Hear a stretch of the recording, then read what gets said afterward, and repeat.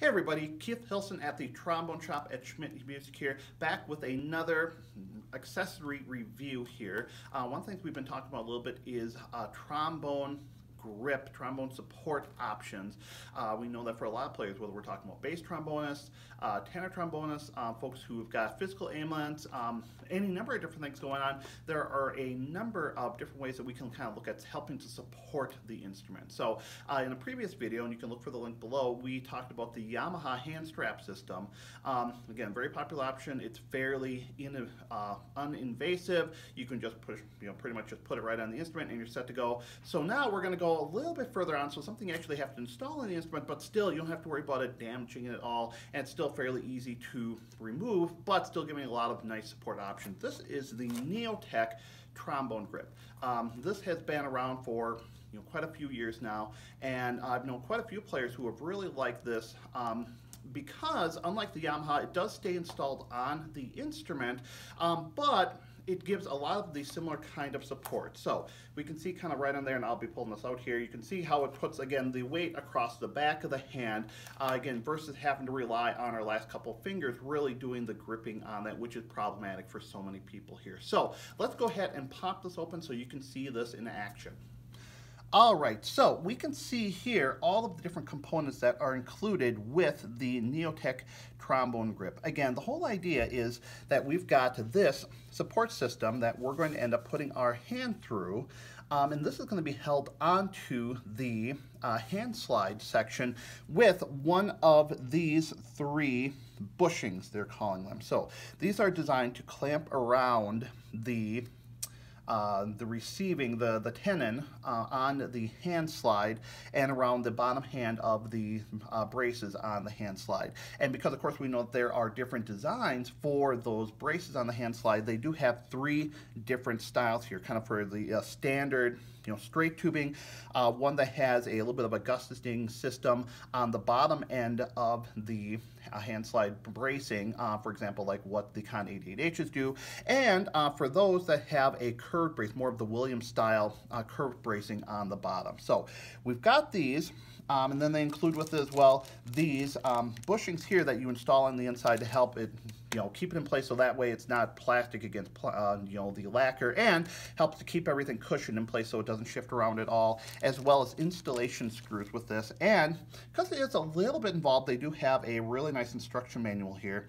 One thing that they did include with this, because these are pre-formed kind of one set pieces here for the bushing, they do recommend that you immerse these in hot water to get things bent before you go ahead and install them here. So I'm going to go ahead and I'm going to grab one of our sample trombones here, and I'm going to get one of these installed on it so you can see this in action.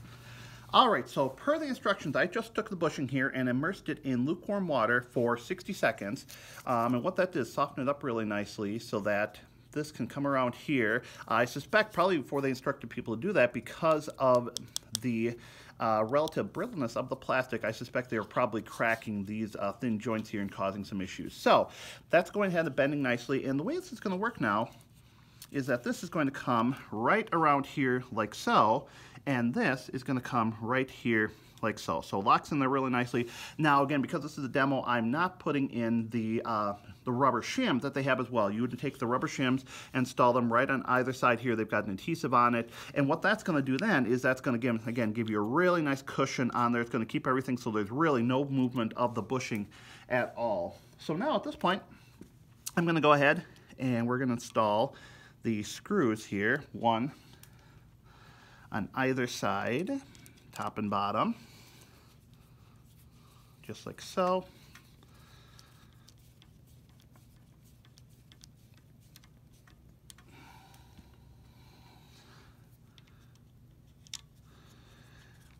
And so on the bottom.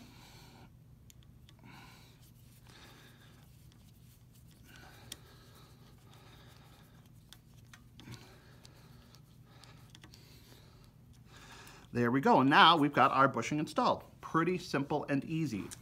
All right, so now that we've got the bushing installed, it's just a matter of clipping the brace itself onto the bushing. And the way that works is that there's a little slot here that fits into a little slot on the bushing. So you just go through and you fit that slot in like this, and then the back side comes around and just locks right in place around there. So it actually installs really easily there. And so then you just fit in like this. So because this is made with Neotech, the brace itself is made out of neoprene, which the Neotech product are known for, and it is really very, very adjustable. So obviously we can have tightness adjustability here with Velcro, but there's a lot of adjustability on the exact position and angle of the brace here as well. So you can go through, you can really shift it, you know, quite a ways up and down. You can angle it quite a bit as well to find the exact position. So I just did a little bit playing around with this. By and large, this is really comfortable. I did notice that this impacts just a little bit when I'm moving the slide here. So I'd probably go through, if I was playing around with this, play around a little bit more, see if I can find an angle where I don't have to worry about this impacting like so. And then when you're all done, you just take this and you just slide it right off like that. So, you know, really by and large, again, for a fairly, you know, uninvasive bracing system, I think it does a nice job. For the most part, I don't see this being a lot of issues in most cases, you know, unless you have a really tight setup on the top here. But even then, a lot of times I'm trying to think, for example, like Bach standard cases and a few of the others where the slide is fitting into a very form-fitted, you know, a shelf.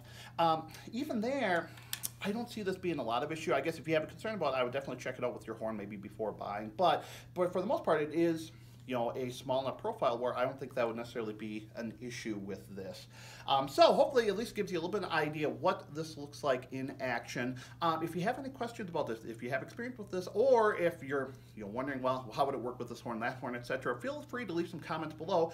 I'd love to give you some feedback myself or from some of the other watchers as well. As always, if you liked this video, think about giving it a thumbs up. If you haven't already done so, think about subscribing to our channel, and you can always find us on Facebook, Instagram, and Twitter as well. So thanks for watching, everybody.